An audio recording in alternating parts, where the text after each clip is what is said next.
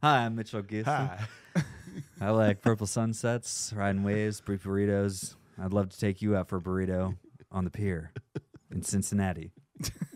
What?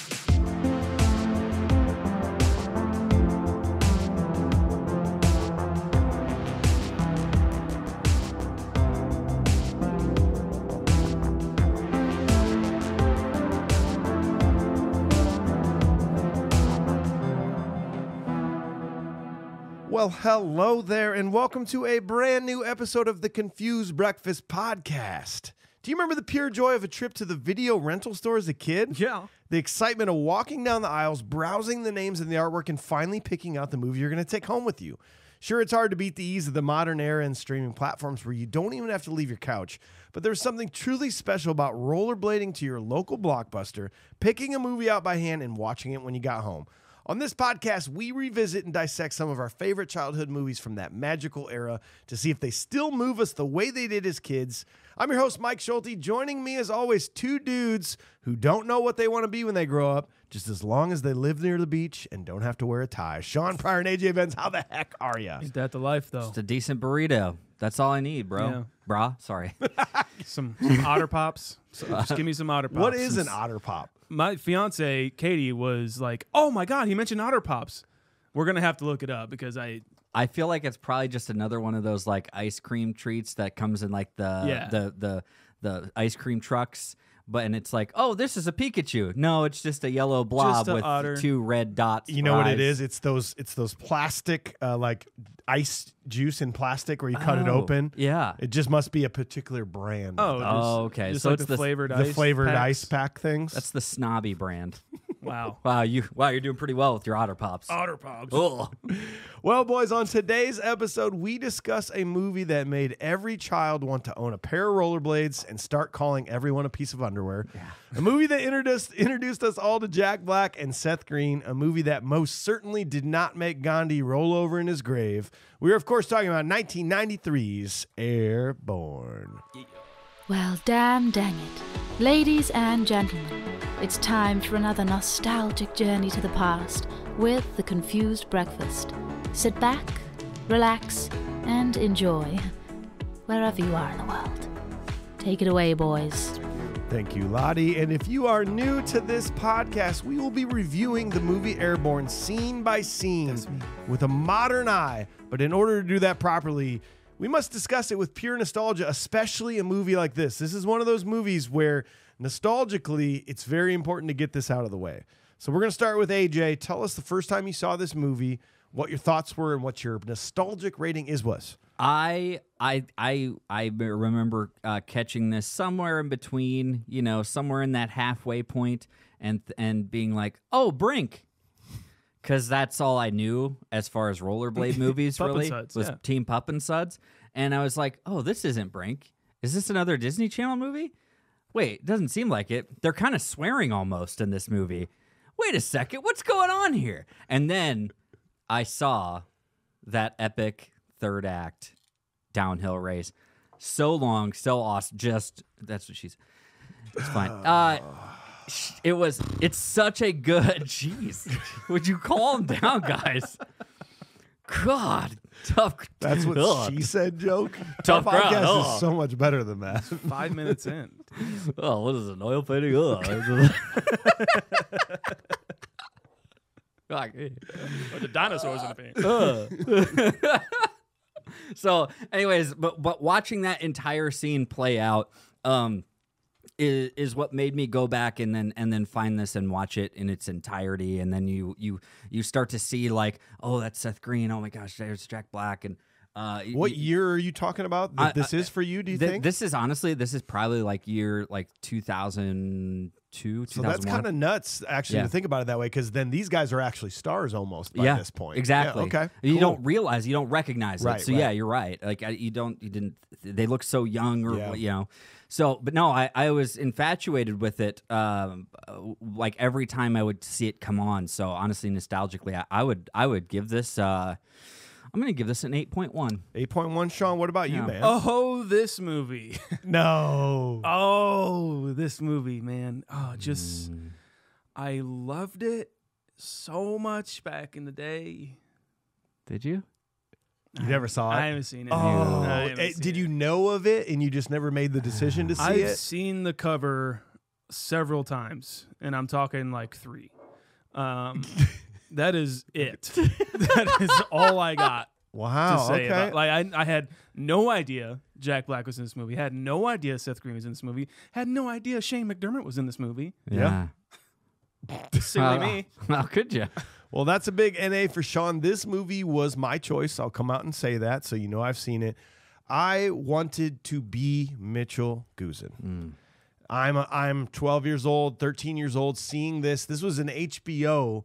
We had every once in a while you would just get HBO for like free for a month. And then we would VHS record everything off of it so we didn't have to buy HBO. This was pre-recorded off of HBO. I started modeling my life after this character of Mitchell Guzin. I most certainly began my quest to be in the X Games for rollerblades. I went out on the street and did all the rollerblade street skating. I did the where you weave in between the cones. I did everything. I wanted to be Mitchell Guzin. In fact, when Facebook came around, I changed my name to Mitchell Guzin back when you could do that. I loved this movie as a kid, and I'm so excited to strip away the nostalgia. I'm a 9.5. Guys. Wow. That's how important this movie was to me. Executive producer Bud Larsen says, I remember watching parts of this on HBO when I was a kid. It seemed like I always started from the hockey game with the Preps where he scored in the wrong goal. I had a few friends when I was younger that were hockey players that rollerbladed everywhere. I fell a bunch trying to learn to skate, so I went back to riding my BMX bike. I never saw it from the beginning, probably till I was in college in the early 2000s, much like AJ. But then rollerblading kind of phased out as a generational fad. I loved the final scene like Devil's Backbone, but the rest of the movie for me was kind of blah. Nostalgic rating 5.75. So you average those all together, our nostalgic rating is a 7.78, which is not too bad. That's actually going to come in at number 28 on our list, just below The Sandlot, just above Mrs. Doubtfire is where that's going to fall nostalgically for us. Wow. Okay. Above Mrs. Doubtfire. Better than Mrs. Doubtfire. Okay. Yeah. I'm just saying. Sean, you agree. You think it was a great movie. For I loved it so much. There you go. So much. Well, now we're going to strip that away. We are going to start learning all the pertinent, important details of the movie. Sean, what do you got on this one, man? I got produced by Bruce Davey and Steve McAvetti. Story by Steve McAvetti and Bill Appleblossom. Ah. Screenplay by Bill Appleblossom. Apple Blossom. Cinematography by DeAro Okada, who also did Phantasm 2. Love the original. Also like Phantasm 2. Captain Ron. Oh, God, I love Captain. Black Sheep. Lake Placid, Halloween H2O, and Mean Girls. Quite a spread there. Yeah, some good stuff. Music by Stuart Copeland, edited by Harry B. Miller III, directed by Rob Bowman. He also did Reign of Fire, the movie Elektra, the Marvel movie, and the X-Files movie. Well, also good stuff. oh yeah.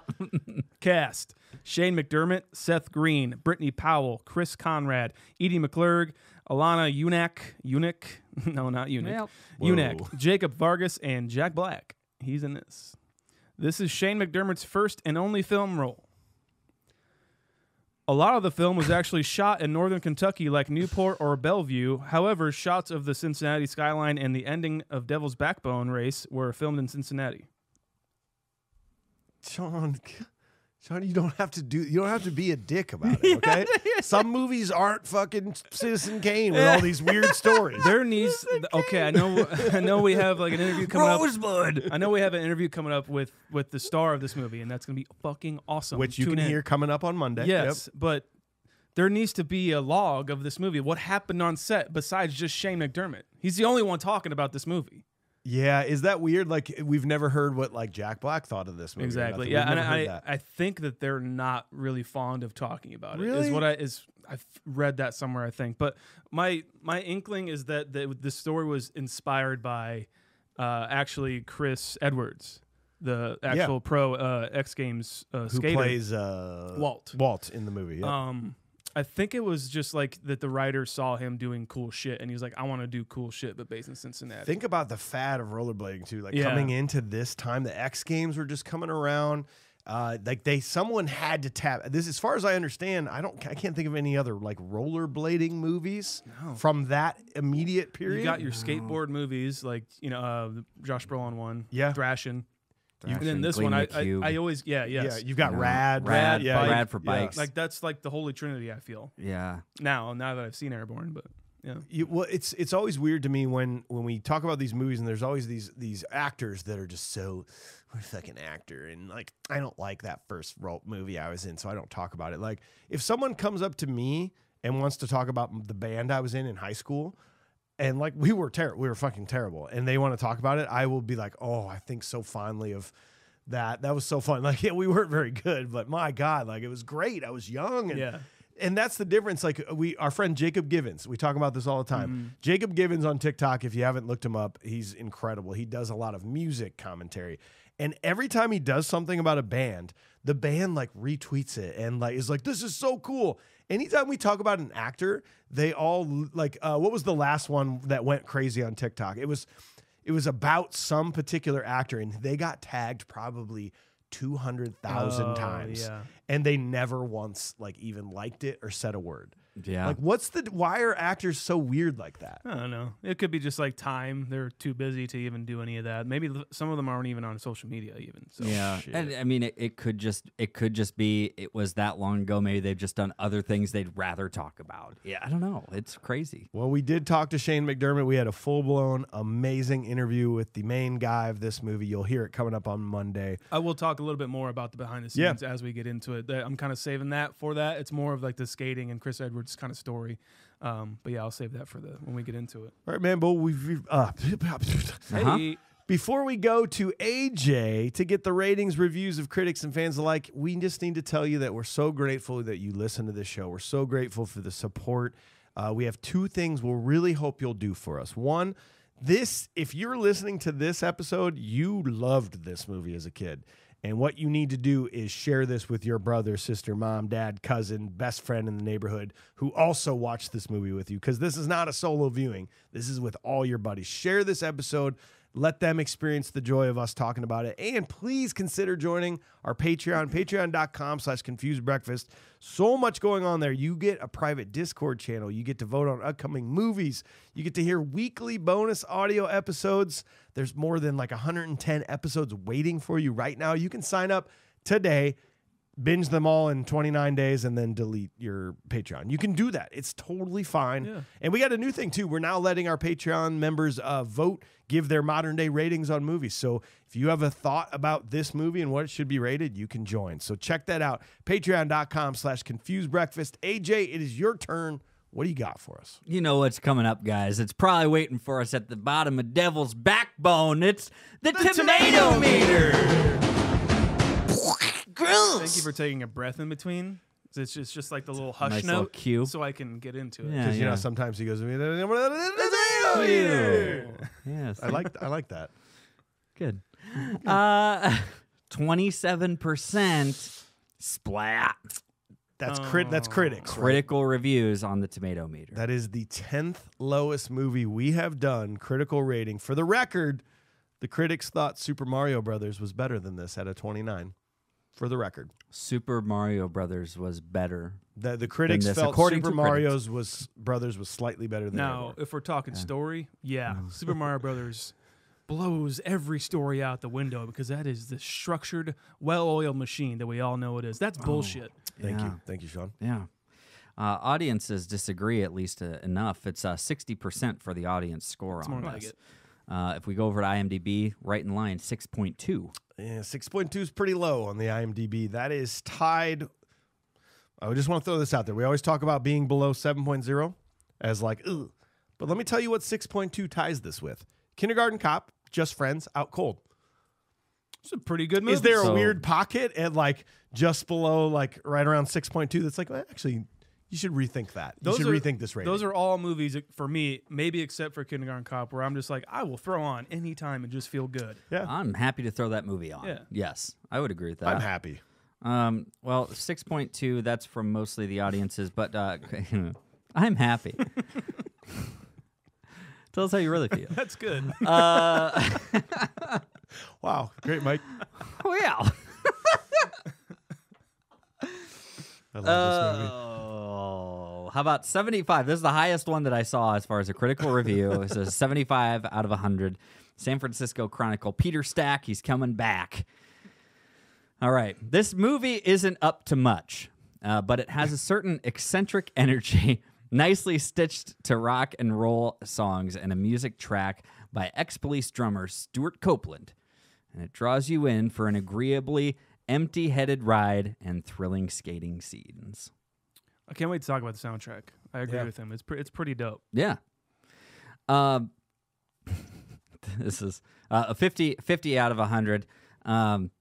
This is, as these things go, this is a painless and breezily amusing variation of this theme. They just said that's kind of whatever it is. If this theme exists, so does this movie. Yeah. 25 out of 100.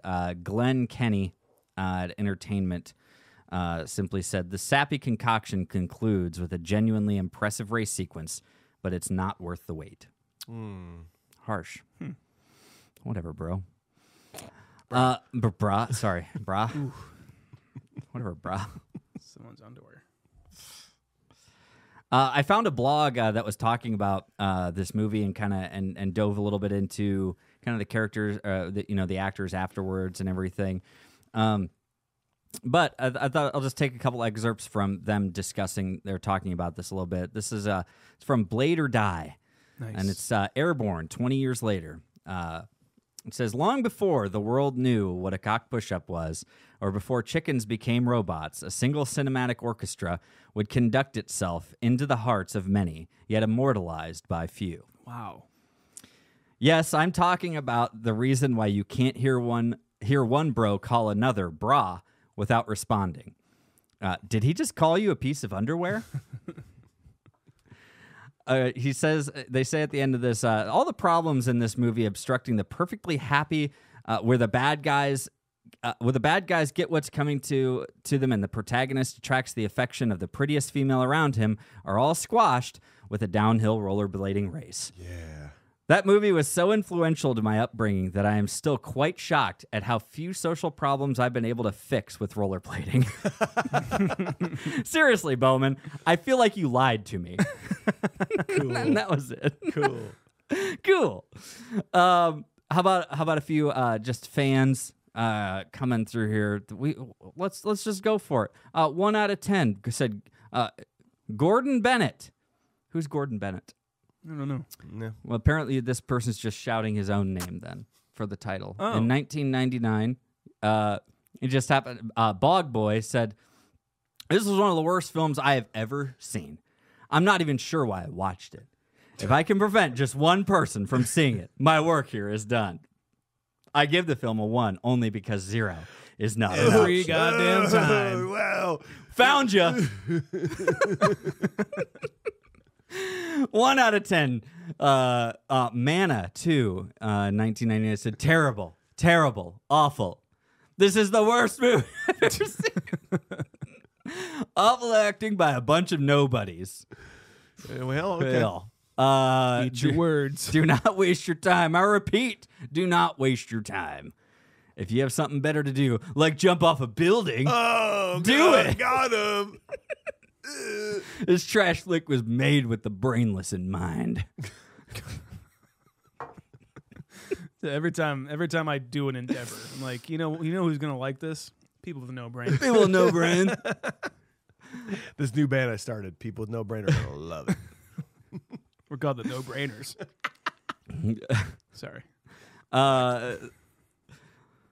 Okay, I'll do this because I want to end on a good note. Neither of these actually have a rating to them. They're not like a 7 out of 10 or anything like that. There's no rating to it. It's just somebody just expressing how they feel.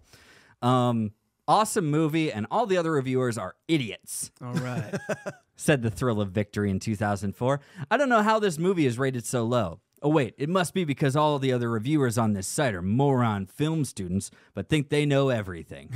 But only listen to critics and take their words, digest it, and poop. I would have said the bad word. My kids are watching me write this. And poop it out of their mouth. And I am a film student myself. a senior at Chapman University. How's that going for you? How's that going for you? So I know how most moron film students think. I don't know. This movie has great acting, great action, and a great story. This is the review to listen to. Look on Yahoo Movies and see the review from normal, sane, everyday people, which give this movie an A-, and not idiot film students that live on this site. This movie gets 2 thumbs way up, 1 thumb for the movie, and 1 thumb for the idiots you know were reviewers on this site. Thanks, Guy. Wait, so okay, yeah, never mind. Nope, I don't think it's worth analyzing, Michael. Please move on. You liked it. Give me another one. Don't worry about Oh, it. he really liked it. 2 thumbs up. Cool, great, thank you. Thumb up your butt. Got Shit him. on it. Poop. Should have said the bad word. All right, last one, guys. The third act. This is all it's called. Said Quinoa, 1984. All right. It's September 30th of 2000. I was watching this movie on TV one day, and about an hour into it, I thought, isn't the NSYNC concert on TV now? I'd rather watch that. But then, something happened. The third act came around, and I was spellbound. The main plot showed a bunch of teens who like to play hockey and roller skate. But for the first 2 acts, this plot just coasts the movie along and makes it, well, suck. But in the third act, we see a bunch of teens in a race throughout Cincinnati, and I was amazed. Not only the skating, but how it overshadowed the rest of the film. B-. All right, that's pretty good. All right. There you go. Yeah, like that third act is amazing. So I will be excited to see if you guys feel the same way. Okay. Well, my dudes, instead of writing and reading a really cool intro from this movie, I'm just going to read you all the taglines for the movie. Okay. Ready? Lovely. The world's only rockin' rollerblade movie. All right. Mitchell's life was a California dream until he woke up in Cincinnati. I was thinking on the way over here if that's not a tagline. Mm-hmm. Mitchell became the most popular guy on Earth once he took to the sky. Oh. To air isn't just human, it's necessary. To air? To air. There are 2 kinds of people, those who get airborne and those who don't. But ready? This is the last one. This is the best one. Heroes aren't made, they're airborne. I was like, there needs to be a born pun. Here we go. All right, so scene 1. Mitchell Guzin is a teenager from California who loves to surf and rollerblade. His zoologist parents find out they're going to work in Australia for 6 months. Since Mitchell needs to stay in school, he is sent to Cincinnati to live with his aunt, uncle, and cousin. Can I invite Mitch Guzin? No. He did it. Is this alternate universe Steve Kuzer? Steve Okay, Kuzer? yeah, I'm into that. Do you think? And universe. Seth Green's character, Wiley? Wiley, Wiley. is a Stony. Okay. This is basically a Stony. Yeah. Okay. I really like this, There man. you go. Steve Kuzer. I'm watching this intro and like I haven't seen this movie in probably 20 years, guys. And I'm watching this intro going like, is this Point Break? Did I put the wrong movie in? Yeah. Oh wait, nope, there's rollerblades. They're putting rollerblades on. That was not in Point Break. I was like, there's ways. This movie's called Airborne. Not Waterborne. Yeah. What's going on? What is going on?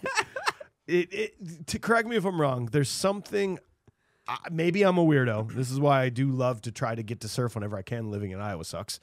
There's something unbelievable about wave videography and surfing videography. Am I crazy? No. Like, do you feel that way? I think it's extremely fun to watch. I think it's kind of intoxicating. Yeah. Like, especially if it's done right, which I think it is done really well in this. Like, it does remind me of Point Break, and it's done very well in Point Break. I mean, think what you want about this movie, but Point Break is a high-level, high-budget movie. Yes, exactly. And it looks just the same. Yeah. It looks great. I'm sure that if I had waves, pipes and waves crashing and like flowing and doing it all in slow motion just as a computer screensaver, I'd be a much happier person. I think you would. I think I would be a better person. And I love this intro, man. Like they're rollerblading. There's 2 fucking bros. Serious. And they skate and they do this cool move and they skate. And I love, never once as a kid did I ever, they do that weird jump to where all of a sudden they're in the water. never once as a kid did I think twice of that. But now I'm like, how'd they get their wetsuits down there? How'd they get the boards down there? Wait, did they drive down there, take everything they needed, then drive back up to the top of the hill so that they could rollerblade back down, but then they got to walk? Or did like one of them leave a car down there, one of them left? That's my adult brain just fucking shit up. Their mom dropped it off for them. My mom said she'd be down there. My mom said she'd drop it off. We can rollerblade down, though. Same spot as always. Yeah. I never once thought about that as a kid. Now I'm an adult and things suck. It's true. I was like, well, I never put it together about the boards, their surfboards, but then I was like, well, I guess they have backpacks? They had backpacks, but you're not putting a full wetsuit in there. Yeah. You ain't doing that. You're not wearing it to the beach in L.A. Wearing your wetsuit while rollerblading and just passing out from sweating. Done. Oh my God. Serious? His friend called him Brophy. Like he said, it's like Mustafa Brophy, like some L.A. surfer dude terms. Like, and I was like, that can't be his name. I will turn this off if Brophy is our main character. Brody and Brophy. Brofisafa. Come on, bro. Dude, like I cannot. You're gonna have to work really hard to get me. I'm having so much trouble pulling the nostalgia out of my review of this movie. I know. I already know it's going to be high, and that's fine. But I don't know if that's right. Like I'm having problems. Like I related to Mitchell Guzin so much, and I told you that. Like I moved from St. Louis, Missouri. I lived in this big city. I had all this friends and family. And when I was 14 years old, I moved to Cedar Rapids, Iowa, where I knew no one. Is there a Doozles there? There's no Doozles. Frick, mom and dad. Frick, man. And I related to this character so much, this move that he had to make. But like every word he said when I was a kid in this movie, I was like, oh, that's the coolest line ever. And so I used to do it. Like when he gets back to his house and he goes, you guys were awesome today. Gracias. And he's talking to his rollerblades. Yeah. I used to do that. I used to be like, rollerblades, good job today. You were awesome. You're like a goalie talking to his post. Like, good job, guys. Good save, post. It's like Marie Kondoing to your skates. Like, oh, thank you for your contribution today. I did it, and it was all because of this movie. I was like, you're right. I do need to thank my rollerblades for the great action. Some people talk to their rollerblades, and some people just dress up as Wesley Snipes in Blade. Fuck yeah, dude. Thank you, man. Thank you, bro. Thank you. Different world. Shit, I used to get rollerblade. Like you'd buy your rollerblades, and for at least 6 months, you would wear them and then put them back in the box that they came in after you cleaned them and stuff like that. You know, that's very important. You got to treat them well. Here's the other thing I have. The big problem I have, especially with this opening scene, is they're going away for 6 months. Mitchell doesn't get to go, and he gets to go to Cincinnati, right? What are they doing with the dog? What are they doing with the dog? What are they doing with Slash? They already got Strummer was put down. Oh no! Oh no! Maybe it was like a joke on a joke. They didn't answer the question. They didn't answer it. Oh no! And they dodged that one. This whole thing is a ploy to distract him, and they're just going to get a clone of Slash. Oh no! When he comes back, dude. Yeah. See what I mean? They're zoologists, and they're going to abandon this dog for 6 months. Well, the dog. To be fair, the dog doesn't have to go to school. Well, okay. Well, he's not Airbud, but it's like I'm just maybe he became Airbud. Hey. So Mike's fan theory. Okay, it's a list. Someone's smoking pot. Watch this movie. He's like, that dog is fucking rad, dude. Airborne. Airborne bud. That dog's my good bud, bro. Oh. I want that. I want to live in that universe where someone's fucking. That's what they took out of this movie, and they made a movie out of it. Fuck They're just like, oh god. Dude, you're leaving. You're not finishing the movie. I gotta go to the studio. I gotta say something. Well, it's true though. That's brutal. That's like they don't want him to miss school, so they send him to a different state entirely. Yeah. Enroll him in that school with his cousin, who he's never met. Was that like a thing? You think that seems crazy to me? Like it's just you would just enroll someone to in a one semester of school.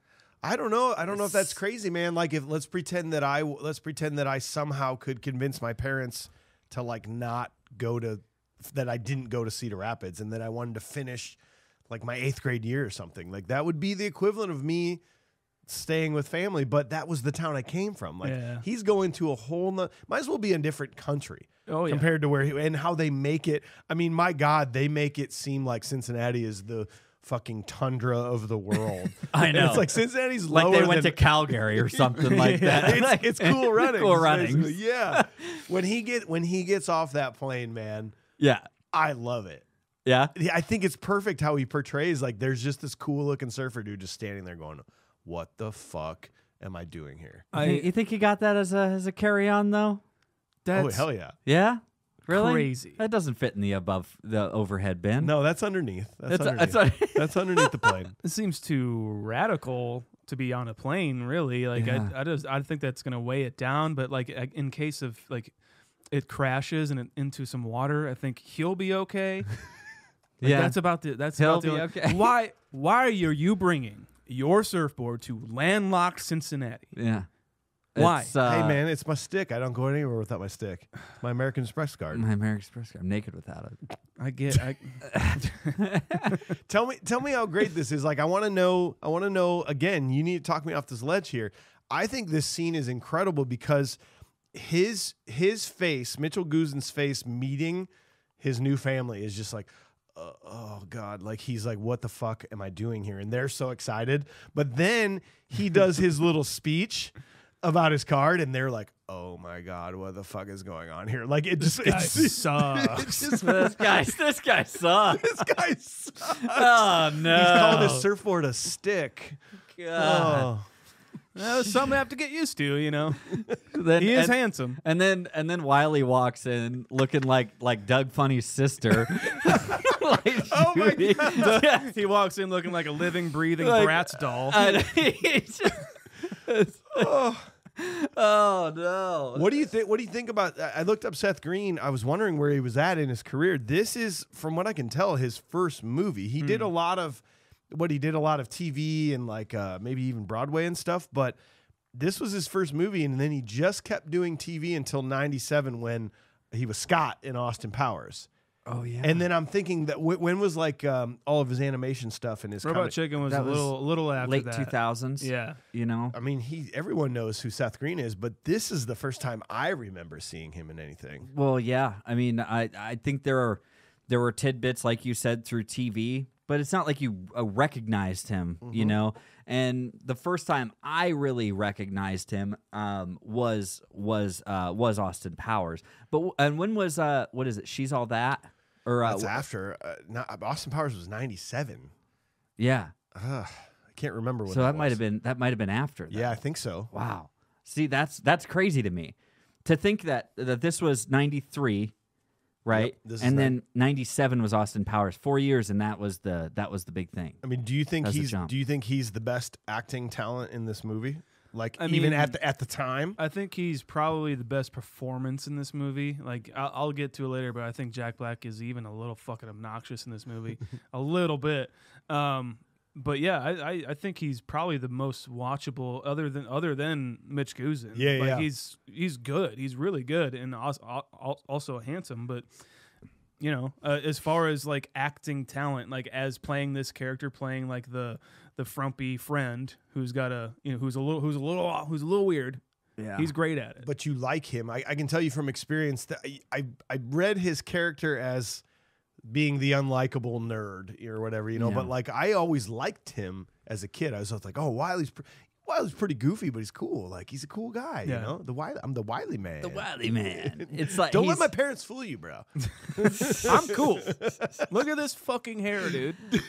I really do like him in this. And at first, especially rewatching because I hadn't seen it in a little while, I think this gets chalked up that they aren't going to get along at first, right? You know, which would have been such an easy out. Yeah. Like, oh, the first barrier I got to get through. No. I got to save Wiley from getting beat up by Blaine or something. And it's like, okay, I'm glad they didn't do that. You know, I think his character is actually very relatable. Seth Green's character is very relatable for a lot of folks. And then, does everybody have this friend who has these parents? Oh yeah. Edie McClurg as his mom is awesome. I mean, keep going. Please, it's and she said, "Oh, I'd love to get out there to go to California, but whenever I eat too much salad, I get dyspeptic or whatever." They talk so fast that you don't pick up anything. And the dad's everything that he says is like really buried in the audio track. It seems, but like when you hear it, you're like, my God, yeah, they're like riffing off each other so well. Okay, I hate to do this early to you, but I need you to give it to me. What do you want, prop? Ooh, here's a prop. Give it to me. That prop. That's okay. No, there's two things that I'm really debating on. One is the license plate frame that says my other car is a Zamboni. You would be the only person in Iowa to have that. Yep. And or if you look, there's a point where it's his dad. It's when he gets up and he's like, well, I was watching the. It's like, come on there, father. He's just like, okay. I think that's the funniest part of the fucking movie. Is he stands up and he goes, "Hold on a second, they got the puck," and then, oh nope, just left the blue. It's like there was a chance, and then the other team gets it. He's like, all right. Okay, fine. I know what's gonna happen here. His dad, I bet, is an awesome like hockey analytics man. He loves hockey. But if you look right behind him, there's a lamp that's made out of 3 hockey sticks. No, Oh, and it's awesome. this and is I would an love obvious that. choice. This is It's an obvious so choice. cool. You need the lamp. I know. You're right. Okay, you taking the lamp? I'll take the lamp. What are you thinking, man? I got one if you're thinking. Did Wiley have like some sick ass sunglasses? They were on? red circular that's sunglasses. Exactly what I want. beat I don't Yeah. feel like you Sunglasses. look good in those. I don't think so either, but I need them. It's not what it's about, Mike. I would never wear them. Well, then I want a Cincinnati Cyclones jersey. Oh, right. The twin. I think the Twins wear them. Yeah. I think that's probably a minor league like USHL team or something like Okay. that. But yeah, I want one. Heck yeah. So send them to me. Send them over. Send them to me. My address is 14 Fart Street. Well, you're... Do you? I mean, so you guys like these parents though, right? I love them. well, you love the parents, but like I also love the fact that for the most part, Wiley isn't completely obnoxiously, come on, Dad, come on, cramping my style. It's like no, I think it's really funny. Like when they show up, would you kids like some grape Kool-Aid? Yeah. And it's like he's not bothered by this. You know what I mean? I do like them as parents. As we get to know them further too, like they seem like they love their son. They seem like they, Very supportive. Yeah, very supportive of their son, who is maybe a little weirder than other sons that they could have. But it also seems like as soon as he's out of the house, they're in their sex chair. Oh, that yeah. they built or Ooh, I'm something. feeling kind of frisky. Yeah, exactly. Let's get that Twister game out.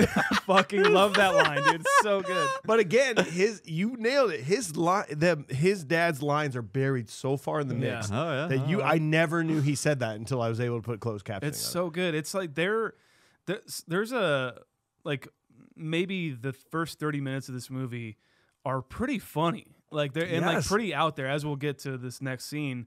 But I almost wish the movie had more of this tone going through it. Like that kind of weird, kind of off the cuff, quirky. Yes, Yeah. great word for it. Yeah. Well, I'm going to keep pointing out lines when they're driving in the car home, and he goes, there's the hole where the sausage factory used to be. It's like the hole where the sausage factory used to be. Edie McClurg says it, and he's like, oh yeah.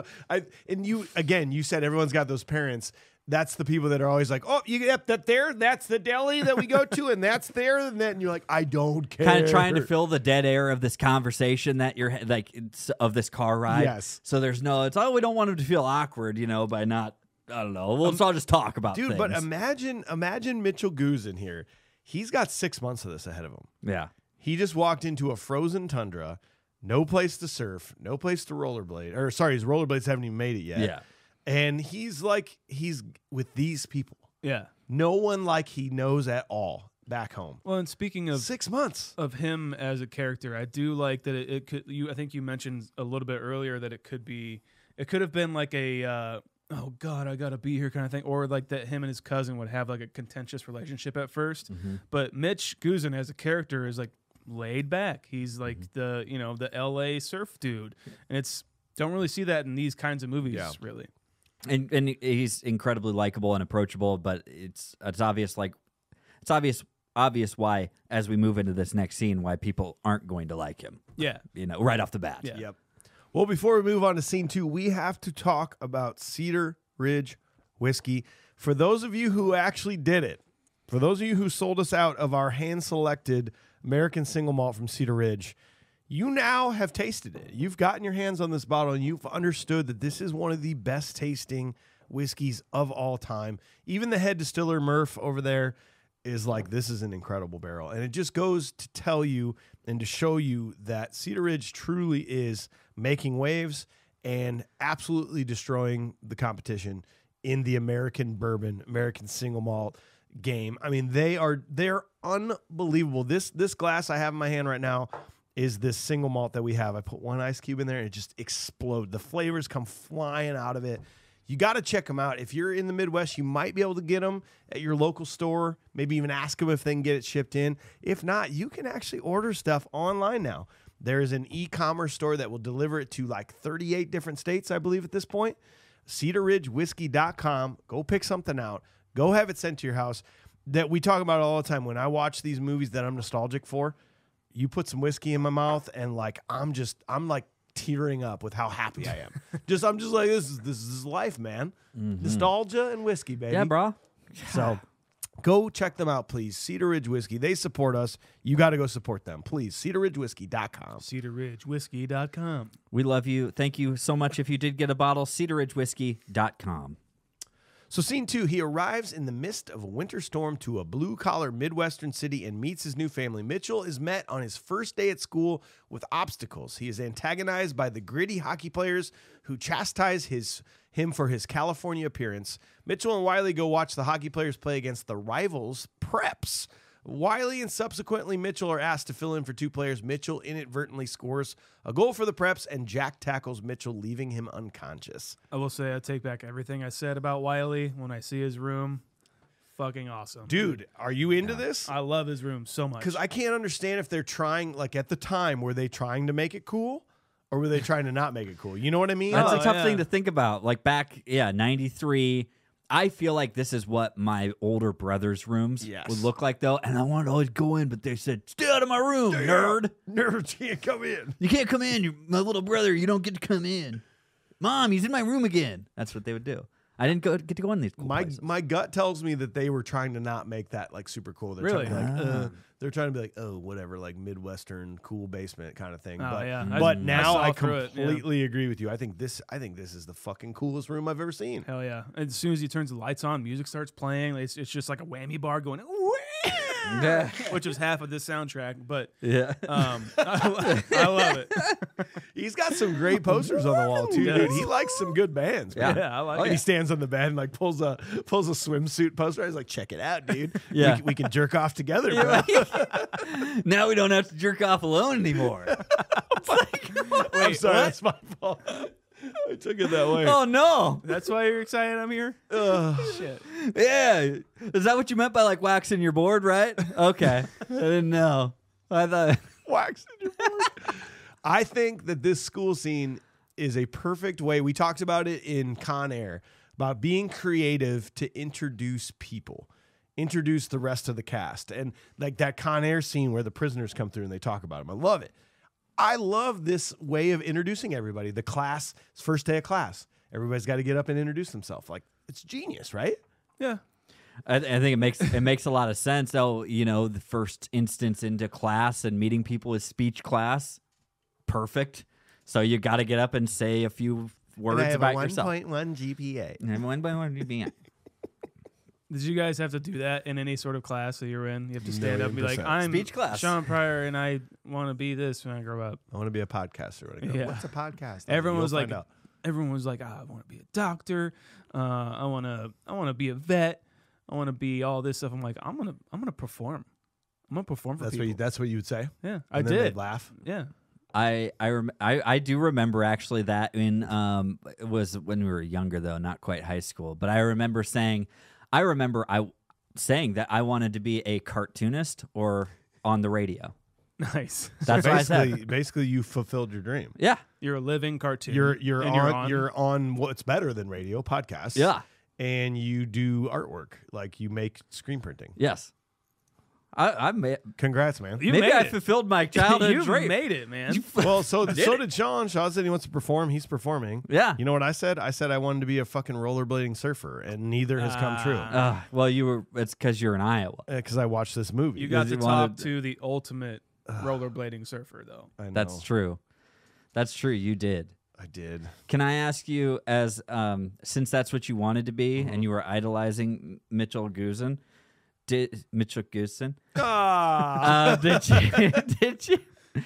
did you ever have girls coming up and dropping their stuff in front of you on purpose? Never. Nothing like that. How There about you, was Shaun? one- Anybody? Anybody? You're asking me? And then they stare at you while they basically just drool and imagine you shirtless. I fucking love it. They're the most thirsty girls in this school. I mean, I get it. I Yeah. get it. They don't have much to work with the guys in Cincinnati. It's very true. Oh wow! Oh, I'm a tough, gritty guy. can't- And I like hockey. I can tell you this though, that when I did move to Cedar Rapids, Iowa, I was the new guy, right? So like women do. I'm very generalizing. I'm so sorry, but a lot of the women were like, "Oh, cool, new guy. He's hot and different, and he's from somewhere else." What's your story? Right. But then when I started opening my mouth, being like, I like corn, I like Metallica, I fucking look at my hair. Well, we I got like a lot flannels. of corn in Iowa. We got a lot of corn the here. minute- I could have played it so cool like Mitchell, but I did not. I did not Dairy have Queen sucks. Doozles is the best. I didn't have any philosophy game to Liz. spit at all. It sucked, man. Yeah. Did you recognize Jimbo? Oh, yeah. Jimbo's the one, like he's one of the one that Puts the gets up and he retainer. like puts a retainer in. He goes, I want to be a Sportscaster. Did you recognize him at all? Yeah, but I don't know what from. No? God damn it, you guys. His name is Larry Bagby. Of course. Oh, Come on. Oh, I know. Come on. I know that name. He this is his second appearance per the Yeah. Jarrett layoff, Confused Breakfast actor database. Second appearance in any movie we've done. He was in episode number 1. No shit. He was fucking Ice in Hocus Pocus. Ice! He was Ice. Ernie. Ice. I thought This is Ice. This is Ice. I couldn't believe it. I was like, oh, like, and I never picked that because I would have seen both these movies back in the Dude. day. I never picked up on that. It's a dead giveaway. Like his Yeah. his nose into his smile thing. Oh man. And Yeah, also that's nuts. Snake is played by Jacob Vargas. Yeah. He's gone on to a pretty illustrious career. Yeah, he's been in a lot of stuff. I mostly know him from Ernest Goes to Camp. I just wanna throw that out. Pretty okay. sure he's in next Friday, the sequel. I think so. I believe he was even in some like a lot of TV drama. I think he was in like the Mayans and Sons of Anarchy and Yeah. stuff like that. Oh. He's great. He's like really good in this. I movie, really feel. enjoy him in this movie, except for the very first time we see him. Yeah. where it's just like, I can't even remember if he how much he says. He's just like, I'm like, wait a second. He's just like, I eat teeth. Yeah, exactly. There's some like badass line. I don't have no hobbies. I don't play no sports. He bumps into him in the hallway, and he's just like, "Whoa," you're just like, oh gosh. Like he threatens him too, I believe. And Yeah. and then like nothing ever. I like you were supposed to be scared of this guy, but it never like comes up again later. Like I know Yeah. he's like one of the dudes who's an antagonist technically. But Yeah. You just got to include him in the fun and games. Yeah. and everyone will love poor Rudolph. Jesus. Well, let's also talk about a little bit about Jack Black then. Let's bring him up because we first get to meet him. He's Augie here. Augie. He's sort of the number 2 of Jack, I guess at this point. He's the number 2 antagonist. I always loved him in this movie. Like before I even knew who Jack Black was, I was like, oh, Augie's hilarious. Like I like the way he talked, the way he kind of was very animated, which we've come to know about Jack Black, Yeah. obviously. What'd you think about him in this movie? He's definitely, he looks like he's a standout for sure, you know, and it just looks like to me that he is standing out a little too much Okay. for me. And like, I tried to take away my mindset of like, that's Jack Black and that's what Yes. he does, you know, but I don't know. I was just like, he seemed like he was maybe trying to take the spotlight a little bit from a lot of people. Well, from kind of what we heard though, we interviewed Shane McDermott. Obviously, we told you you'll be able to hear this full interview, but he said he was pretty quiet, and he really wasn't like the Jack Black that we know today. But yeah, I don't know, man. It definitely seems like a lot, like especially his like, I am Augie and this is what I want to do. Yeah. It seemed like that was like improv'd. Like they just like let the camera roll and he went up there and did it, and then like kind of didn't have anything else to say, so he just kind of did a little freak out, you know?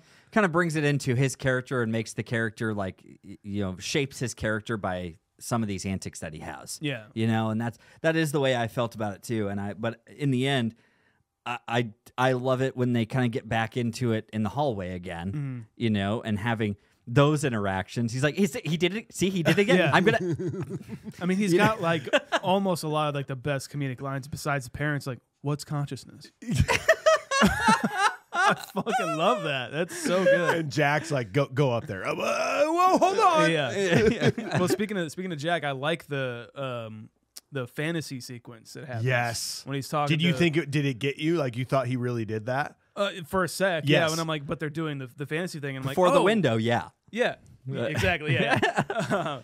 But I like that they did that. I'm like, oh, that's fun. It's like a kind of like a 3 o'clock high kind of thing. A movie that I really love. That's kind of, or like a Better Off Dead with John Cusack, kind of like that more fantastical aspect to like a high school experience. And I was like, I hope they're going to keep doing this. And they didn't. But I'm glad they did it. I don't know. I'm conflicted about it because I like that aspect so much, but then I don't like that they didn't keep doing that kind of thing. Right. That it was a wasn't the same one-off tone. thing. Yeah. It was a one-off thing. It was just those two little, the girls the two. fantasizing and him fantasizing, and then gone. Yeah. That stuff kind of cuts out. Maybe, you know, I guess the allure of him being new is kind of wearing off, and everybody just you know that kind of stuff happens. I guess. But again, that's kind of a deep read into it, honestly. But it also kind of created a little bit of maybe foreshadowing, because that does eventually happen to him on the ice and again later. Yeah, oh true. shit! In the movie. Damn, that's deep, bro. Dude, I'm so That's You deep, really Rob. thought about this, so man. deep, man. Let's talk about this. I'm airborne. Let's talk about this hockey scene. What fucking school-sponsored like sporting event is it? Right. First of all, We're gonna beat the Prep. Okay, no one has. Do they go to the same school? If we're talking about this scene, we have to talk about how that class was just unhinged. Completely. The teacher was just like, they were like fighting. They were like pushing and shoving or like calling each other's names. He's just like, and he even goes, great first day. I don't even care. Dude. I don't even know what we're doing here. Bell's gonna ring, and I got fucking bourbon to get to. Okay? Man, speech class, get out of here. Get the fuck out. I coach hockey. I can't wait for the game. So in tonight. the same aspect, it's like, yeah, like the hockey. You're just letting this happen? Yeah. Dude, and they have, did you notice that? There's no glass. It's fencing. It's fencing. I never noticed that as a kid. There's first 1 to 3 wins? Yeah. Why do you have a clock running then? What is Why this? do you have a clock running? No uniforms, no rules. There's interference all over the place. Like, guys are not touching the puck and they're just getting tackled. Yeah. Offside, you don't care. I don't think there was any refs, was there? I don't know. So this is not. not a school event. No, like, this is just them going, like every isn't once in a while we sanctioned. play hockey against these guys. They put the ice arena in the abandoned air hangar next to the high school. Right. I did think for a second, I was like, this place is dope that they're at, though. It is. And whoever maintains this is pretty neat. You know, somebody's got to tend to this ice at least every once in a while, right?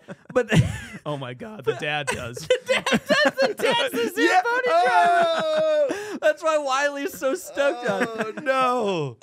But like, I just sit there and think, it's like, wow, this is a really well organized event pre-Facebook. Like, You going to the game? You guys going to the game? Or do they put a flyer out? Or No, that's when you had to make a plan and you had to follow it. guys, and it's like, how did this spread like wildfire? It's not like a school event. It's like, everybody knew the about hockey it. games are always at 6 p.m. on Third a Friday. Monday of the month. Right, We right. always play the preps. That's the prep game. We're doing whiteout. Is that it game. still first to 3 or always? What are we doing? Yeah, it's a short game. Yeah. But like again, we need to talk about how fucking influential the character of Mitchell Guzin is on a young man. in 93. Talking to a little This lady. This poetry that he's spitting. Like, you had to at least try to relate to that a little bit. Oh my God, that. yeah, no, for sure. Dude, his two different lines. You spend so much time fighting over the waves that you don't get a chance to enjoy the ocean. Yeah. That is pertinent today. I know that is like a cheesy surfer fucking line, but you spend so much time worrying about something or fighting about algorithms and like trying to make posts and wondering what everyone else is doing. You're not enjoying life. You're not enjoying the ocean. And then you goddamn know that this was my line that I said to everyone. They're like, "What do you like to do?" I'm like, "I like the smell of the ocean, purple sunsets, and surfing in the rain." Well, you live in Iowa. Yeah, no, I go surfing a lot. No. Every year my family goes to Florida. I've been on Guts before. Surfing the wheat waves. Them corn stalks. The corn stalks. No. Well, and I just love that conversation. I know, and that the thing of it is I was like, yeah, he had to have taken that from like a mail-in VHS dating thing. Like, it's like, hi, I'm Mitchell Gibson. Hi. I like purple sunsets, riding waves, brief burritos. I'd love to take you out for a burrito on the pier in Cincinnati. What? Like, what's going on? I don't care. Your smile is nice. Yeah. The only thing I don't like about this scene is that he's like, they're going to get me in trouble. She's dating him, and he's mad at me for talking to her. And it's like, doesn't she know these people? Yes. And then, well, another thing that I have is that he's telling that surfer story about the bully on the wave that wouldn't like let him on his wave.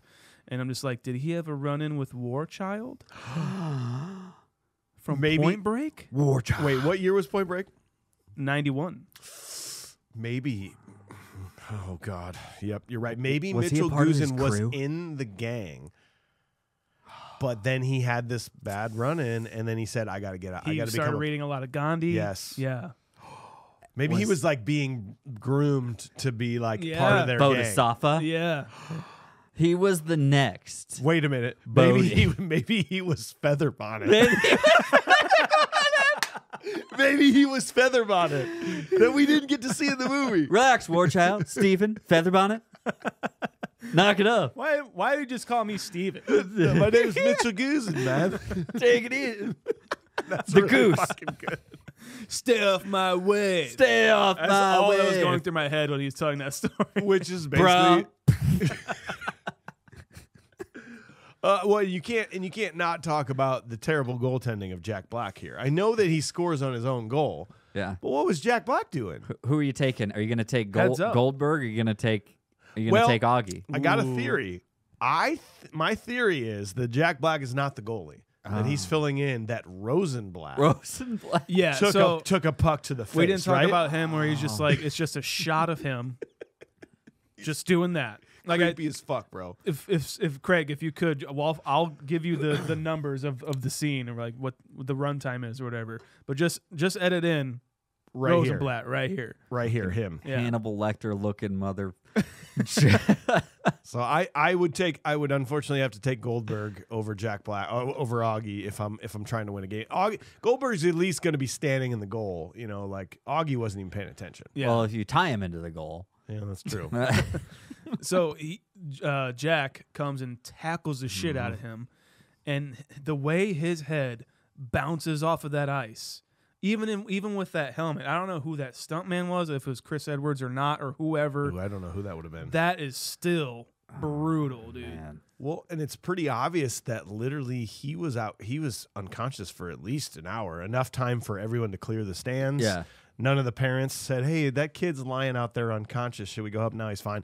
Wiley's dad's showing up, getting ready to Zamboni. He's not doing And they're like, we got to wait. We can't Zamboni. We got to wait for this kid that's been unconscious for 3 yeah. Okay. Put him on ice. There's a little Zamboni joke. A little fun. They We just like that fucking fun. leave him there, man. Yeah. Which is very evident by how hard his fucking head hits the ice. Yeah, it's bad. It's he did say in this movie he's probably the one who took the biggest beating. Sure, maybe it was him.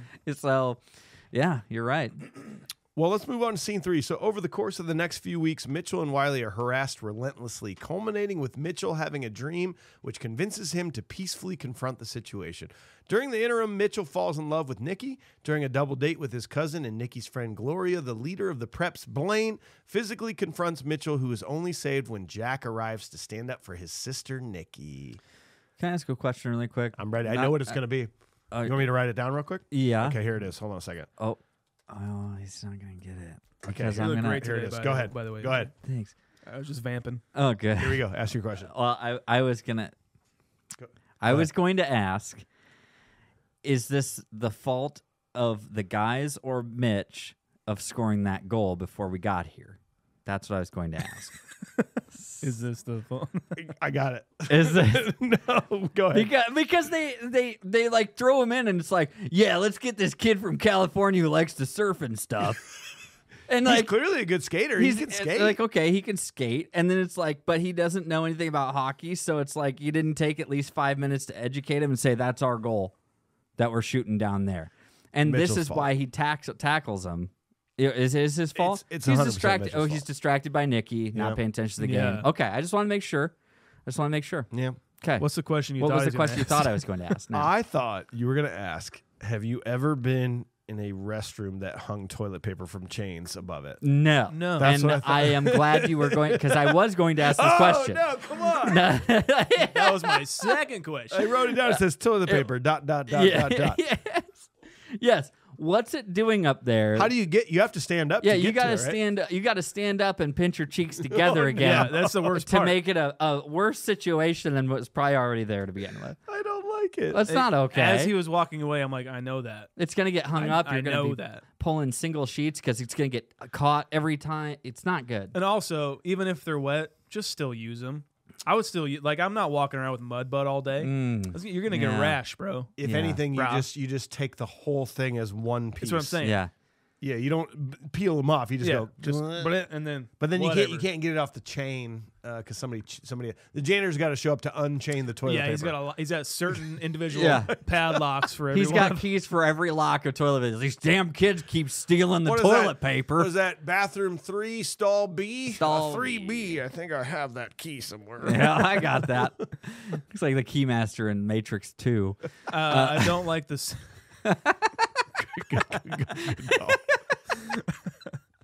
Okay, I don't like the song in this whole. Jesus Christ! Sorry, I was gonna say use the magazine he was reading. Yeah, Go ahead. yeah. Ooh, but that's a surf magazine. Oh, was it? Yeah, oh, you don't touch shoot. that. Special Don't edition. touch that. Yeah. The song in this what am I In like the montage. montage. Jesus Christ! I was trying to Sorry, say that word. We brought you on for your knowledge of movies. Yeah. montage. You don't know this terminology? I just know the French word. Montage. But I don't like the song. What is the song? It's I like can't think of I'm it. from out of town. I'm being bullied. That's the words? It's tough being new in town. It's basically that. L.A. kid in a Cincinnati town. Look out, there's bullies walking in, gonna dump water on your toilet paper. Then yes, I don't like the song either. Okay, that's all I had. That's the word. I'm glad we got some great stuff out of that. But then Life in Cincinnati ain't riding waves. the waves are riding him. Ooh. Nice, I like that. Write that down. He gets home and Edie McClurg is freaking out that he's like on drugs or dead or some shit.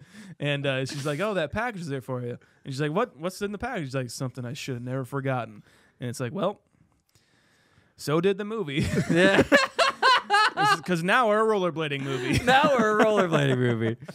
You had room for a surfboard, but you couldn't fit a box of rollerblades with you. That's my thing. Priorities, man. It's like you couldn't have checked those. I mean, come on. Well, and there is something to be talked about with the continuity of this that I never noticed as a kid. The weather is a You're right. major problem in this Oh movie. yeah. So how long is it between, like, we have to assume then that this montage is over the span of like a month or two. No, it's Or no, all 3 weeks. all messed up because he says something in the diner later. He's like 3 weeks. 3 weeks. But then he's like, 3 I only have weeks. 3 more months. He's like, but he's there for 6 months. Yeah. When he arrives, it is cold Arctic Arctic tundra, but it's also the first day of school. So that probably means it's February 1st. But then in the classroom, you look outside the window that first day, and it's green everywhere. Yeah. And then all of a sudden, a month later, it's just everybody's out rollerblading, not worrying about the sand on the streets and the sidewalks. Yeah, FYI, if you're not from the Midwest, if you are from LA, that's not how it works here in the Midwest. You've got first you have winter, right? That's still February. Yep. If you That's didn't actually know. second winter It's by that that point. second winter. Then you have fall, spring. Then you have slush season.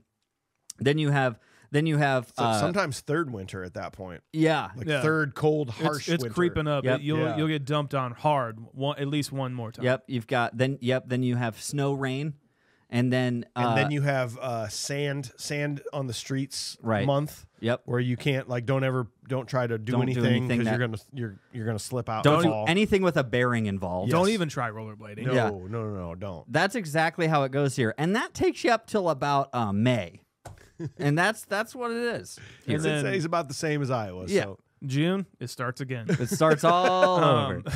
This is a dope ass street session though. Like I love fucking him. awesome. I love him and the kids. And this music is dope. It's like Hell yeah. great. Like the mix is good. Yeah. Like the drums sound fucking tight. Yep.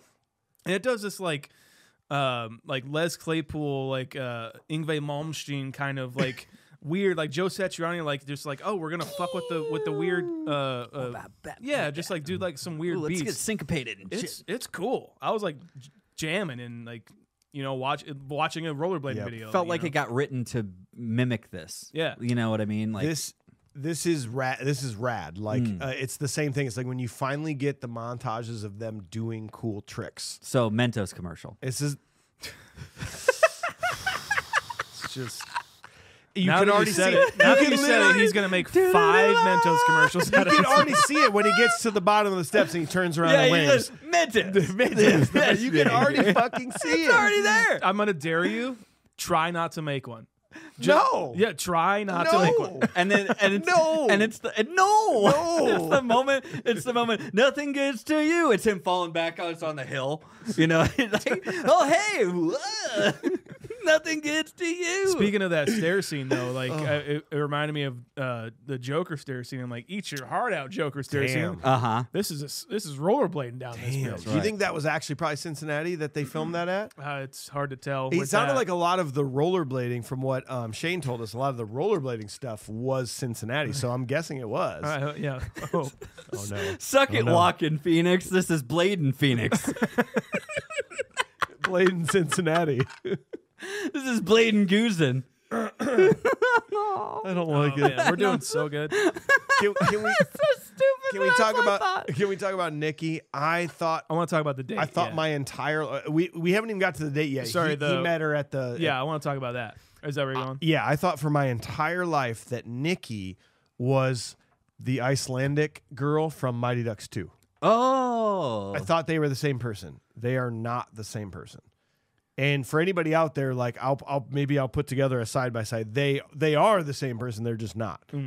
Like it might be a glitch in the matrix, kind of. But Okay. Yeah. do we like her as a budding love interest? Of course. She's Yeah. She's cute. fucking great. She's cute as Yeah. hell. Like when I saw this when I was younger, I was like, oh man, like that's. Are they gonna like get together, like they get to date and stuff? That's awesome. You mean they get to hold hands? Man, that guy's so lucky. Touch a girl? Dude. What? You're going on a date? Oh, but what if their mom has to drive them?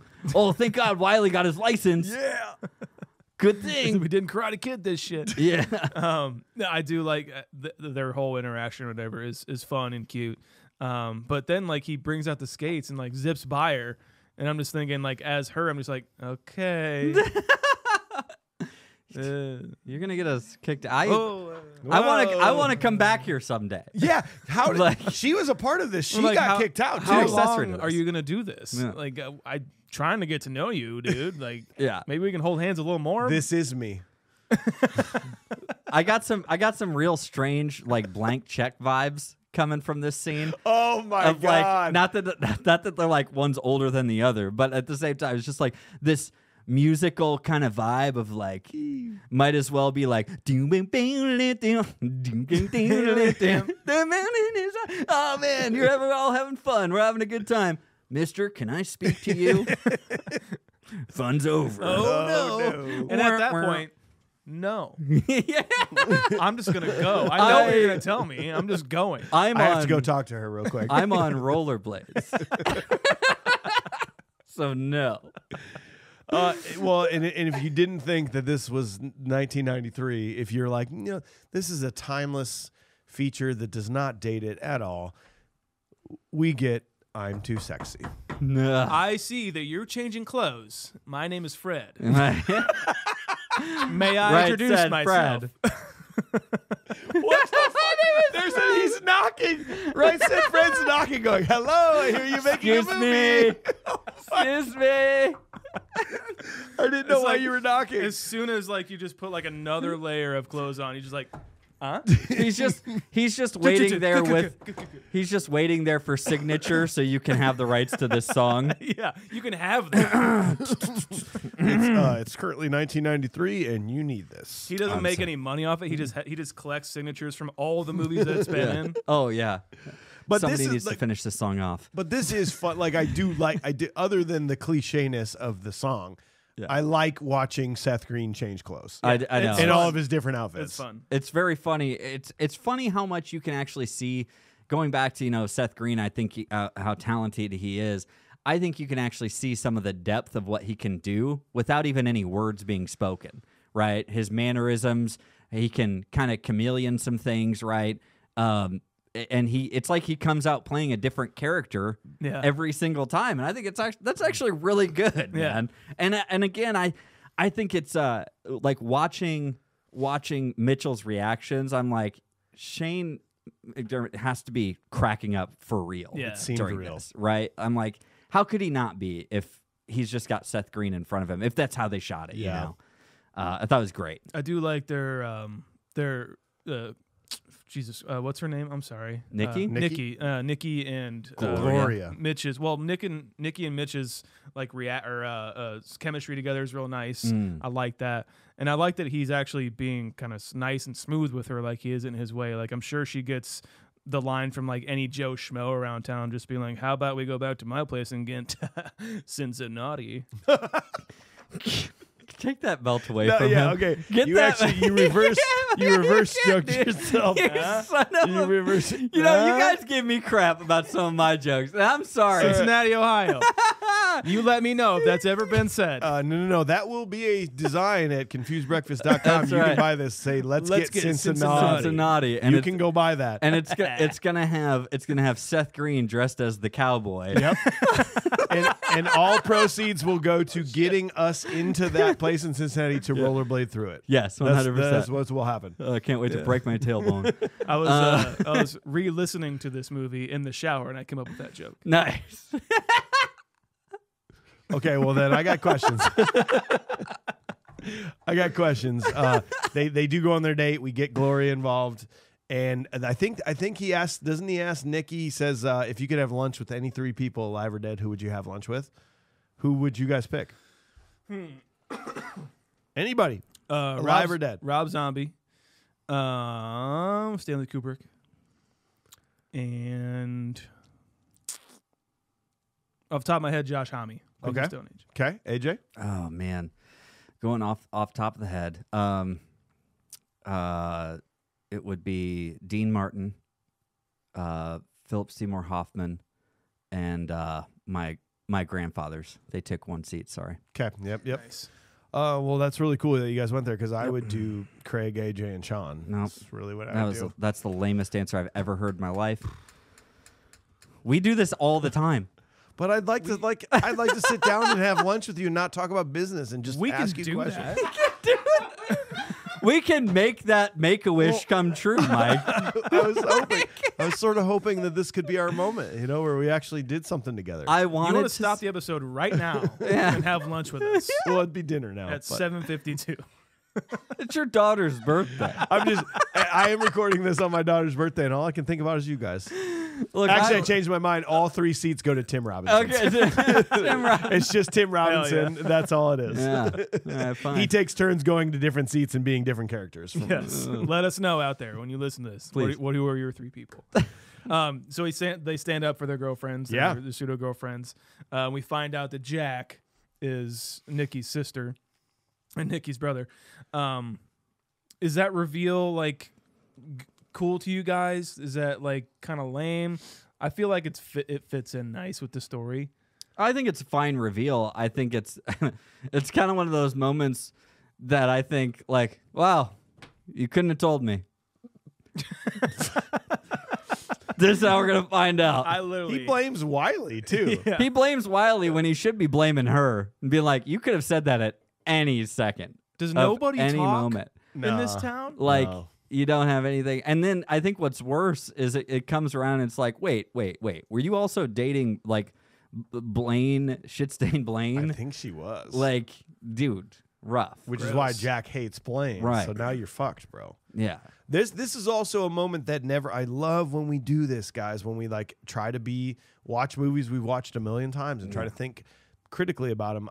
I never realized this as a kid. Like this, where Mitchell loses his cool in this scene and like there's an edge to him all of a sudden. Yeah. This really drives home his story he told earlier about him and that kid on the wave. It's like he was almost being groomed to almost be a bank robber. Almost. Sorry. go ahead. Yeah, no, Turn off and on. I really like that theory. I just think it's interesting that he's this total laid back dude, but like you can almost see in that moment, I think Shane does a great job with the acting on that. Yeah. In that, like, yeah, he does have a past. We haven't found out about that past other than, I pretty much almost killed a kid. Yeah. And I would say I would say you see that switch kind of happen, and it happens with Jack. And that's the spot you're talking about, Yes, right? In the exactly. diner at the end of this. 3 months. Yeah. 3 months. I don't give a shit about you, your town, or You whatever. ain't worth it, bro. Yeah. No one is. That's intense. And I was like, that's really good. Yeah. It's almost like he earlier in his life when he had like a dark experience, like maybe he had some violent past or something like that, that he prescribed himself to be like this now. Like he was never going to like go back to that, you know? Like he prescribed himself to read Buddha and just kind of be a chill bodhisattva kind of character. Yeah. Yeah, absolutely. He said I have to turn this leaf over. Yeah. Yeah. Well, scene 4, Mitchell's dream comes to fruition when he decides to proactively join Jack and his ice hockey brethren for a street hockey game against the Preps. Mitchell embarrasses Blaine, causing a change of heart from his teammates who visit the house the next day. Oh, also, in this restaurant, the teacher didn't care that they were arguing. There was no referees or anything, no staff at the hockey game. Is there just no manager? Like, I hate to be a Karen about this. It's Cincinnati, bro. It's Cincinnati. You're of age in Cincinnati. No holds barred. No one cares. Everyone knows that the Preps run this town. Okay. Everyone knows that they can do whatever they want. The adults are just like cowering every time they walk by.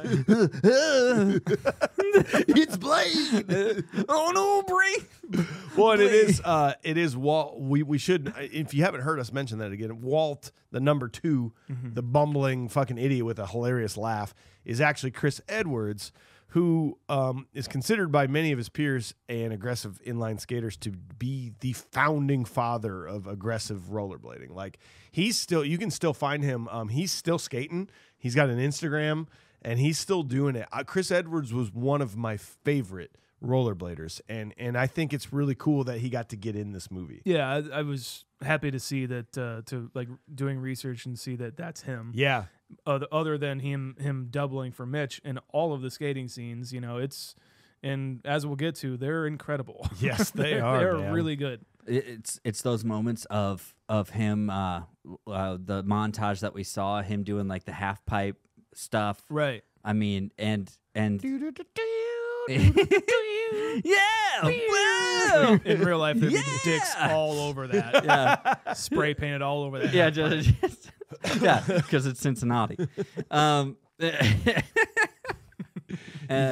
I love it because it's like how much respect he had on that set as we heard. Yeah. Right. And then to give him what I honestly believe. I'm not going to ask you to push the button or anything, but it might be the most punchable face for me. No, So, you're not gonna. You don't want to do it though. I'm just saying I'll let somebody else come around, okay. but I've kind of thrown into the.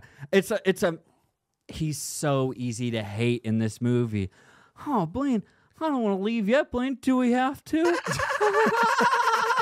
And you're just like, oh God, you're the worst, dude. You can Cackling hyena. Blaine's pretty awful too. If we were on a train to go punch a face, I'm on board. That's what I'm talking about. Fuck the Buddhism. Fuck all the.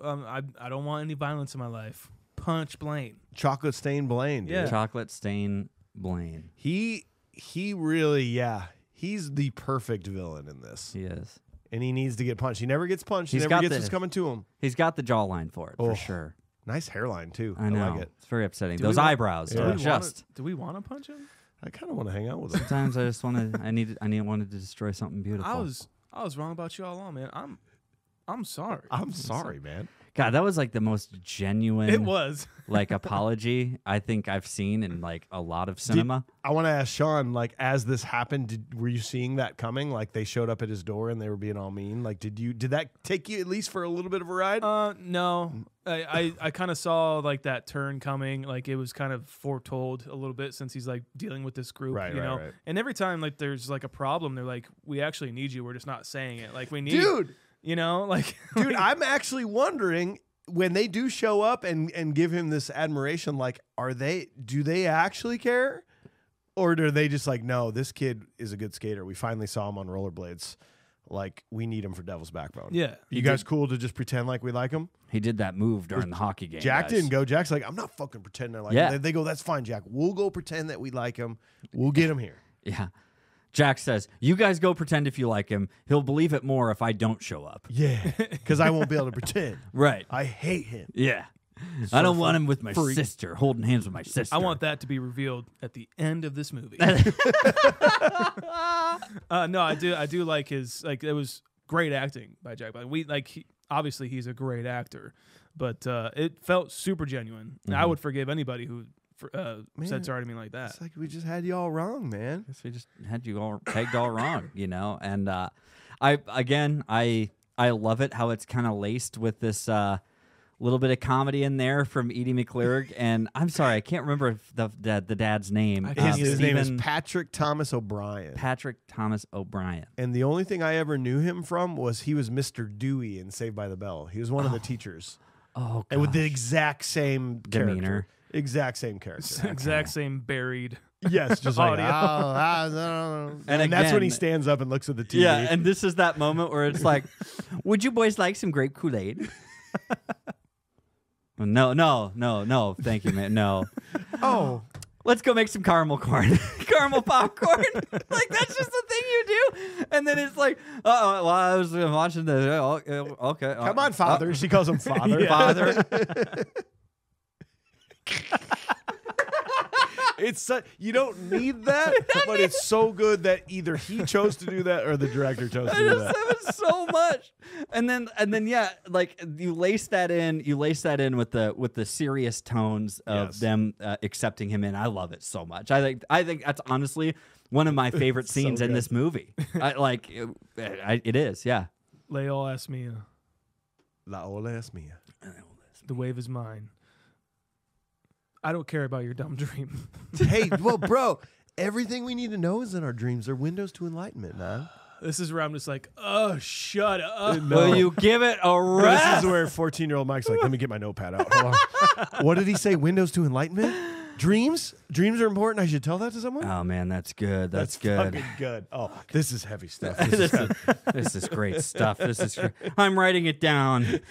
Oh wow. Well, what about the street hockey game? I feel like, again, this is like, I can't believe that many people fucking showed up for this shit. Is this like it's almost like a video game where they're like, yeah, this week we play in the abandoned aircraft hangar. Next week we play down by underneath the highway. Yeah. Unlock these levels as we go. What is this skate or die like rollerblades video game thing that's going on? You know what I mean? It's Like, crazy, dude. oh yeah, you gotta go get your stats up at the hockey rink.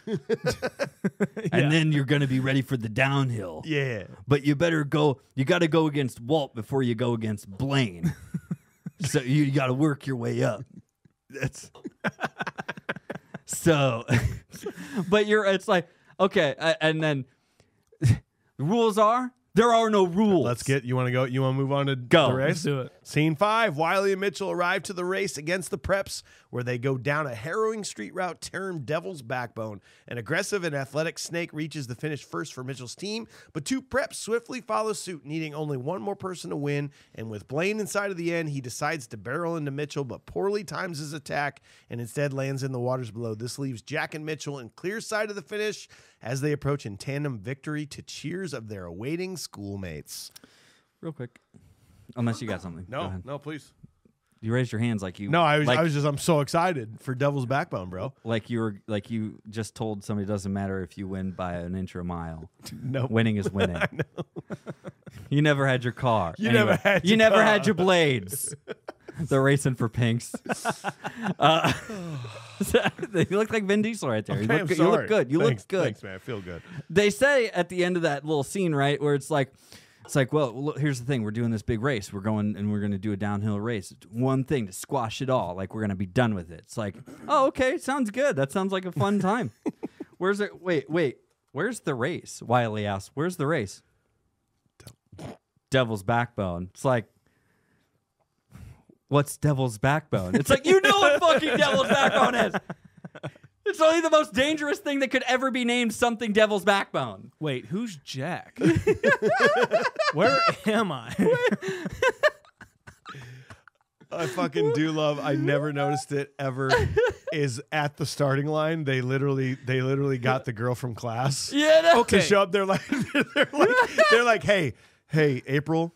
Yeah, listen, you're the best at talking. We heard you in speech class today. Can you just meet us at the top of Devil's Backbone because we need someone to tell us when to stop? Yeah. In the speech class, she's like, ain't no man talking about my ass when I walk away or something like that. I'm like, where's her movie? Yeah. She needs to be in this movie way more. Yeah. Why is she just here and that's it? And then, she's at the top of the hill I going, want her in here this we so go. much more. There it is. I wanted her. Well, I love Wiley's girlfriend in this. The girl who plays her, I forget. But that should have been his girlfriend. That should have been his date. That would have been Oh, tight. yeah. I love I like that. Is Devil's Backbone the entirety of this, even through the chain link overpass? We and don't know. Like, Is this mapped Is Devil out? Backbone just the first hill? How'd they know is this map? plotted out? Everybody had MapQuest Did they- directions in their pocket. No, I like... dude, you're absolutely right. Did they all know the route, or was it basically just first one down there? Was it just like get down there any way you can? It's like you take the path. It's like, were they scouting this out? Like, did they have time to prep? Were there markers? What happened? It's so right? intricate. It's such an intricate route. It seems unfair. It's like, well, you guys know how to navigate downtown. It's like, no, I'm from LA. I'm gonna follow you guys. If I was in the lead, we'd be fucked. Yeah, like I just have to follow people. Yeah, it's like you're in the lead, like looking behind, like Right. Okay. Oh no, not that way. Mitchell, left. I don't know. Did you about, notice? Sorry, No, one you're thing, good, man. Did you notice Wiley's shirt, that Superman shirt, is kind of reminiscent of Chunk's Superman shirt in the Goonies. Like it's got that same kind of it's color. a dark blue. I think almost. it's a little lighter. Yeah. I thought, but like he looks kind of like dressed up like Chunk in the Goonies. That's all I He definitely and for the most part he looks like Anakin Skywalker pod racing. had. Now that is pod racing. Now this is podcasting. it's like this is. He looked just like him, and like with the goggles and everything. Yeah. I was like, okay, sounds good. Okay. I think this scene is the most iconic scene in the movie. I think it's the best scene in the movie. I personally, I was nervous that this wouldn't hold up, and I think it does. No, it's all really seamless. It all looks great. There's still the comedic bits, even with Chris Edwards as Walt, like fucking up, being and the shit. worst skater, being the worst. It's kind of funny, but it all looks really good. It's all edited really nice. It looks like someone did their homework and watched like sports videos and just kind of filmed it like that. Go ahead. Well, no. Did you notice that there wasn't that much music? True. Yeah. And it like sort of added to me. Like it was all the sounds of the rollerblades and like the brakes and the wheels. And that's a bold choice. Like, especially if you want it to be like X Games, cool scene, you're going to put a song like you had earlier. But this is like nothing. It's just the wind and rollerblades, and like, it was awesome. Yeah. There's so many moments where, and I believe Shane mentioned this, like there's a lot of moments, a lot of close calls during the shooting of this, but a lot of people, he said for the most part, everything was really well kept, and it seemed most people came out unscathed. He said he kind of took the biggest beating out of all this stuff, but watching this, you realize, especially like there's a couple moments in this, right? And like you're talking about, there's no music. You see Mitchell go between like a couple of cars, just go vroom, like kind of almost sidestep through these cars. And you're like, you are fractions. You're like 2 inches away from that being to Yeah. I mean, ending like your pelvis into that car. You know what I mean? And there's a lot of moments like that. Watching the one guy go underneath the car. One guy that, he like rolls up underneath a moving car. And it looks brutal. It does. And then that moment, I think there's something about that just makes my life, it gives me goosebumps when they're going down and they're trying to use their brakes, and it's just just shaving it off. Gone. You're like, man, that's the kind of stuff that I could never do. I could never do that. Watching that whole entire scene for as long as it is, it's really, really, really awesome. They all go under the semi like Fast and the Furious. Yeah. But that big jump at the end where he's trying to get to the finish line, that big jump. There's an interview with Chris Edwards on YouTube, actually. He's just like with a couple podcasters. I don't know if it's like a rollerblading extreme sports kind of podcast or not, but there's an interview with him, and he's like, yeah, we did that like, I don't know how many, like 10, 15 times. And I won like the first one, he like almost overdid it. He's like barely clipped the end of that trailer, the bed of that trailer. And then he said, I think the second one that they did is the one that's in the movie where he like stumbles a little bit. He slides out and comes back up. And then they got like a few of him actually landing it and actually pulling it off. But yeah, they wanted to use that one because it like looks like more seamless with what they had for Shane. Yeah, like cutting back to Shane, it looked a little. That way, more Shane seamless. could slide out of it instead of rollerblading it down it. It's a cool interview. You guys should look it up. It was cool to hear him talk about the behind the scenes of especially rollerblading. This whole time, I'm watching him like get ready and like kind of prepping for that jump and looking for it. I just want all I could hear was the audio of Gone in 60 Seconds, and it's just like Rains. And he's just like pointing the gun at him and stuff, and then he makes the jump.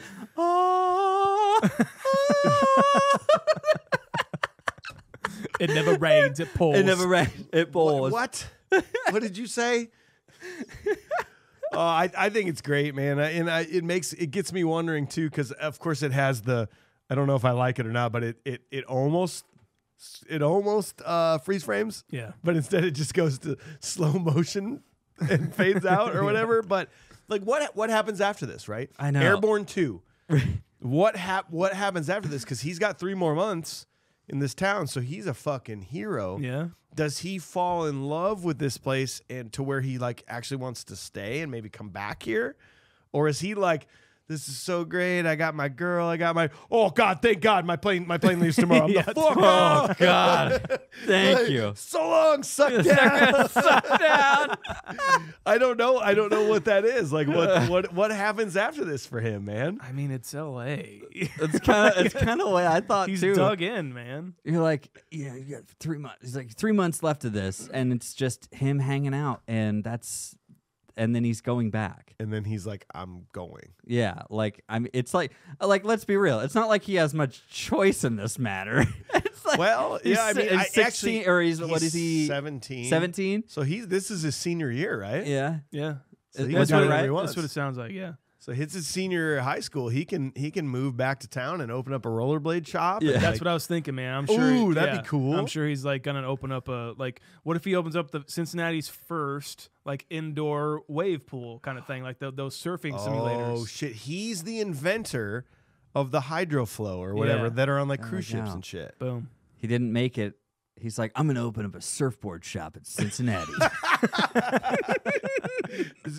2 days later, out of business. Shit. Shoot, it didn't work out. It didn't work out. At least I got Nikki. Nope. No, She you broke don't. up. Nope, you don't.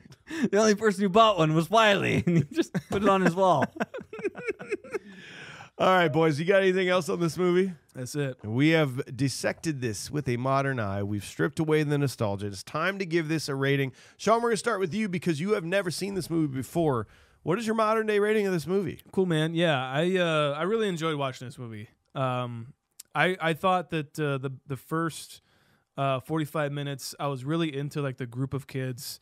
I liked their chemistry a lot. I liked the back and forth, and it really seemed like a kind of a cohesive unit that they had, like that group of friends, the cliques that they have, the preps, and then these guys. It all made sense to me. The acting's great. I think all the performances are definitely passable and watchable. Then you get Jack Black and Seth Green, where it just becomes kind of iconic and maybe what most people remember this movie for. But then, it becomes the rollerblading movie, and then that's even fucking cool. That the shots, like we were just saying about of Devil's Backbone, they look great, they hold up. The shots of Chris Edwards into Shane are pretty seamless. I didn't really see any cracks. I thought, since I had never seen Shane McDermott ever in a movie, because it's the only one, that he was just doing everything. I think we said that in the interview. Yeah, I gotta say though, 90s cheese is a different kind of cheese.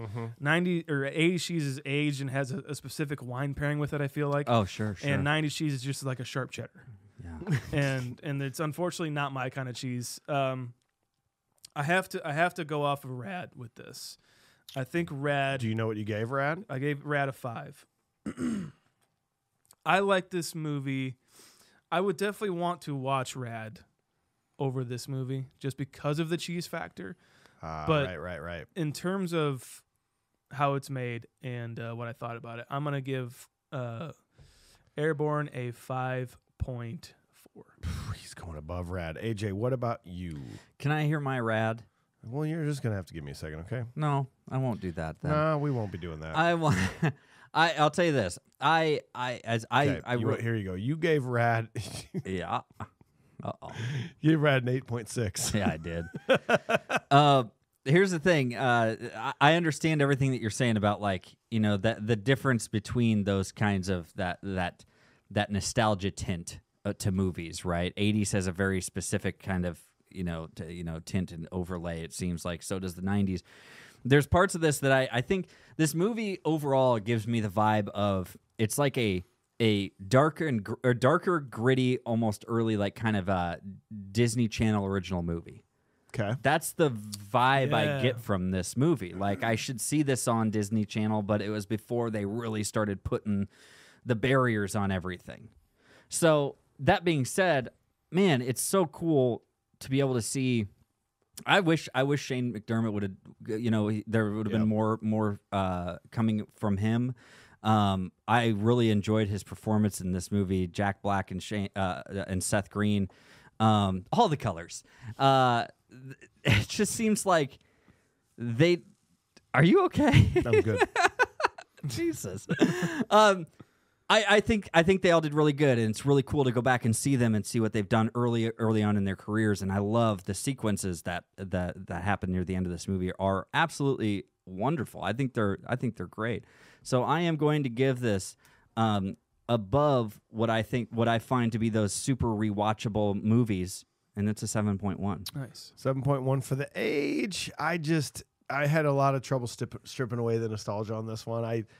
I love just like kind of like the whatever, just the mentality behind this movie of like hey man, you can have a second chance and you can be cool and you can like be about peace and stuff like that. And I think it's just a really fun movie. I related to it a lot. I really enjoyed our conversation with Shane, and I'm gonna give it a 7.51. Nice. Executive producer Bud Larsen says, I had to rent this on YouTube. I remember this movie was way cooler when I was younger. I looked at a lot of the movies that came out in 1993 with movies like Schindler's List, Tombstone, The Program, Dazed and Confused, Sniper, Rudy, The Sandlot, and Jurassic Park, to name a few. I guess a movie about a California surfer that also rollerblades who is forced to move to Cincinnati to live with relatives wasn't what people were looking for.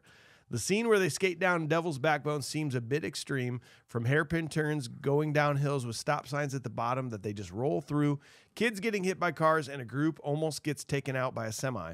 The funniest part of the scene was when Wiley couldn't make the turn and ended up DDTing himself on the person's driveway. Most punchable face is Blaine. We agree. He was just a dick the whole movie. Prop from the movie would be Snake's helmet. That's a good one. Nice. I do like Snake's helmet. Modern day rating 5.85. So that takes us to a 6.47 as a group. Modern day 6.47 is going to take us to number, you'll be surprised at this. That'll be number 84 on our list. So it's getting towards the bottom. That is just better than Out Cold, just worse than Roadhouse. Oh, okay. No, yeah, fitting. How do you feel about that? I agree with that. I think that's a good place for that to be. Yeah. I really do too. Like with the cheese of Roadhouse and the kind of 90s comedy aspect of Out Cold, I think it's a good sandwich. It's great. Well, I think we did it. We hope you enjoyed the episode. Thanks for being here. Tune in next week. First of all, upcoming on Monday, we do have a full-blown interview with Shane McDermott, Mitch Guzman from this movie. You will enjoy it. After that, Raiders of the Lost Ark, followed by Back to the Future 2. Holy. It's going to be busy. We're going to be pretty busy. This is your fault. This is all of your fault. You guys voted on these, and it's just bad. It's bad news. Yeah. Guys. So if you're also new to the podcast, go back this time last year. Happy Gilmore. Oh, yeah. Yeah. Another sports movie, huh? Another sports movie, huh? What a sports nut. Sports nut, huh? And don't forget, we have a voicemail. Call us at 319-804-9596. Leave us some feedback like today's caller. Hey, this is Nick calling from Washington. I just listened to the Starship Troopers episode, and I just got to say, there's a little tiny bit in the beginning where you guys are talking about Xander, and Mike, you made a comment. You said this is coming from someone who's not good looking, and I just want to say, fuck that. You are a very handsome man. All three of you guys, top tier, super handsome guys. I don't want to hear that kind of self-deprecation talk. You guys are awesome. Very beautiful. Love you all. After interviewing Shane McDermott and that handsome hunk of a man, I needed that little uplifting thing. Yeah, that's good. It's nice to know. That's 100% true. Nick from Washington? I believe that's who it was. Dude, thanks for calling in. That's very kind of you to say those things. Appreciate that uplifting talk. We really do. Guys, we really appreciate everyone listening to the show, watching us on YouTube. If you do feel so inclined, drop us a rating. Right there, 5 stars. We always appreciate that good stuff. We love reading those little reviews. Find us on that social media, Confused Breakfast. Search at Confused Breakfast. Search for Confused Breakfast anywhere on social media, guys. Go on to confusedbreakfast.com and look at our merch. You can get some koozies. You can get some goosens. You can get some shirts. You can get whatever you like on there. You can get some surfboards you're not even going to need. Especially if you live in Iowa. You can go to that same website and see our ratings, see where this landed. I think it's in between Out Cold and Roadhouse. Kind of fun. And guys, if you've purchased a bottle of our whiskey, let us know what you think. Take a picture of yourself with it. Do everything. Okay, bye. I love you. And we are produced by Upload Media Group in Cedar Rapids, Iowa. We got Craig at the controls. Learn more at uploadmediagroup.com. And we are proud members of the Cloud 10 iHeart Podcast Network. Learn more there at cloud10.fm. That's it for us, bras. We'll see you later. Later, brah.